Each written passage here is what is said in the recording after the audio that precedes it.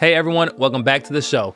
Today, we're diving into a fascinating recent study on muscle versus tendon adaptation and what it means for how we design training programs. If you've assumed that hard effort is enough to make everything adapt, including muscles and tendons, joints, connective tissue, this episode is for you because, spoiler alert, tendon doesn't care how tired you are or how fatigued you are. It wants something a little bit different to adapt. Let's explore. So let's set the stage with a 2024 study that compellingly shows us how tendons and muscles actually adapt differently. And this has training implications because if we want to train for muscles to get bigger, faster, stronger, that's a little bit different than training tendons. And this study does a very good job of demonstrating this with a really cool, unique design. And so I want to demonstrate this just by walking you through the study. I know sometimes walking through research can be a little bit boring. I promise I'll do my best to make it interesting. But more importantly, let's walk away with some practical applications so we understand how we can use this information to make better training programs. So here's what they did. Researchers had 12 healthy adults train their calves for 12 weeks. Each person trained both legs, but with a slight twist. One leg was trained in a plantar flex position, toes pointed down, as you can see here on the screen, while the other was trained in a dorsiflex position with the toes pulled up in this deep stretch calf position. Both legs did isometric plantar flexion contractions at 80% of their max strength. Each session was 3 sets to failure, 3 seconds of pushing, 3 seconds of rest, done 3 times per week. So you have matched training volume, matched training intensity, and the same frequency and the same level of fatigue. But the dorsiflex leg produced more strain, about 6% compared to only 2% in the plantar flex leg.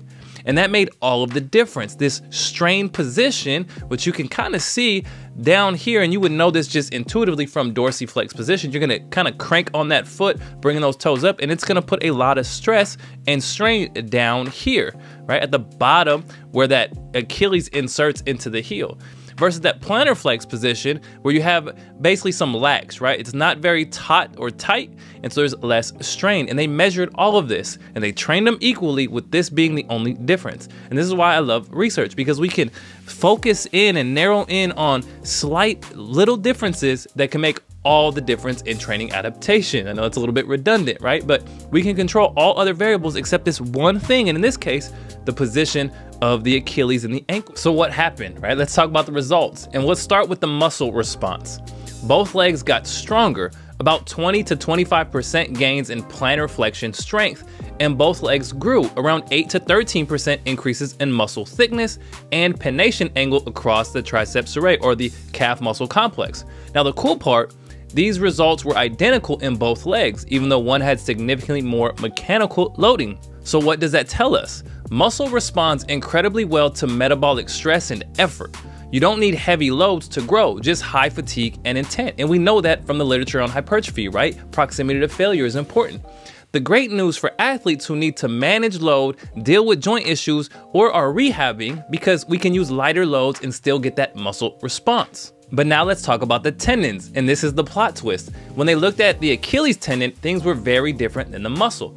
Only the dorsiflex leg, the one under high force and high strain, showed increases in tendon stiffness, tendon cross-sectional area, Young's modulus, which is a measure of the material quality of the tendon, while the plantar flex leg, which worked just as hard in terms of effort and fatigue, it literally did everything the exact same, did not have any tendon adaptations.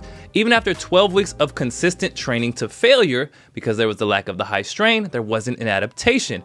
And that's huge insight. Tendon doesn't adapt to fatigue, it adapts to strain. Now, I've linked below the full research breakdown on the website so you can dive in a little bit deeper and have access to the full commentary. But what I do want to do is just spend a brief moment here demonstrating some of these results so you can see how the researchers did a really good job of measuring things. Figure 3 here off to the right, we see Achilles tendon strain. And what you see up top is that Achilles tendon strain in the dorsiflex leg hovering around that 6% range, where underneath that is the plantar flex leg, and you see that hovers around 2% for the 12 weeks. And if we scroll down, we can see changes in muscle that are very similar. So we see here in figure 5 that there's not big differences between each condition, plantar flex and dorsiflex, in pennation angle and muscle thickness, but we understand there was a difference in that strain, and that led to the differences in here, which is the cross-sectional area of the Achilles tendon. And you can see it broken down by percentages. Off on the left side, that dorsiflex leg, you can see clear differences marked also with the statistical significance here, and then off to the right, no differences. And so a really well done study that takes the same individual, both of their legs training slightly different, just the ankle position, everything else is matched, and we're gonna measure strain, we're gonna measure muscle cross-sectional area and tendon cross-sectional area, along with the other things we've talked about. Again, this is really cool because we wouldn't do this in practice, but researchers do these things for us, and then we can use this to make better training decisions. So let's talk about those training decisions. This mismatch between muscle and tendon adaptation matters because stronger muscles that generate more force without matching tendon improvements can create greater mechanical stress on the tendon. And over time, that can increase your risk for overuse injuries or tendinopathies, right? I don't want to say that it's gonna lead to an injury, but certainly it might increase the chances of that happening. Think about your athletes who are already pushing hard with low load circuits, rehab protocols, or conditioning work. They might be getting stronger muscles, but if the tendon strain is low, then they're not getting more resilient tendons to match the increases in that muscle strength.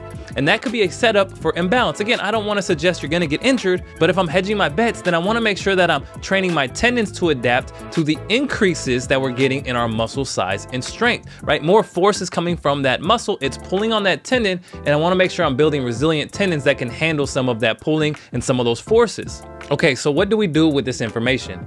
Let's start by using long length isometrics or heavy slow resistance to create high tendon strain. Understand that not all hard training is tendon friendly, especially if you're staying in short muscle lengths, right? That might be good for the muscle, but not good for the tendon. You want to build in dedicated tendon training phases, especially during early off-season or post-rehab, right? Can we prepare these tendons for what's to come? That's those increases in strength and size. Now that's it for the episode. I don't want to keep boring you with research, but if this has the gears turning, share it with a fellow coach or a rehab professional. And if you want a little bit more reading, just hit the link below. It'll take you to my full research breakdown. Do me one solid on the way out, hit the subscribe button, and I'll see y'all next time.